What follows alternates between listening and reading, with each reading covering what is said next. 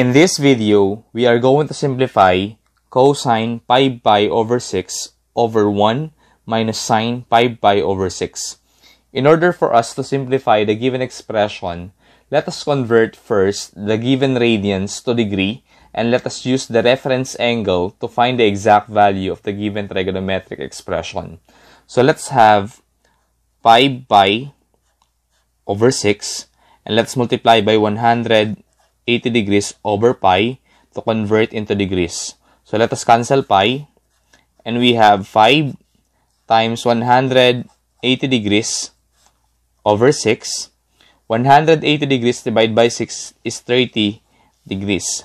And 30 degrees times 5 is 150 degrees. So this will be the exact value of pi pi over 6 in degrees.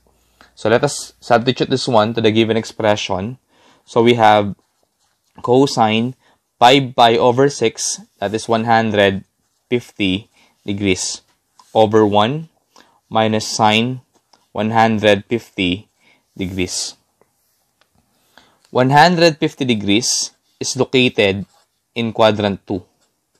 And the reference angle in quadrant 2 is 180 degrees minus the given angle in quadrant 2.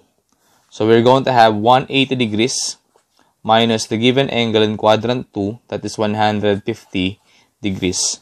So to simplify, we have 180 minus 150, that is 30 degrees. So this will be the reference angle of 150 degrees in quadrant 2.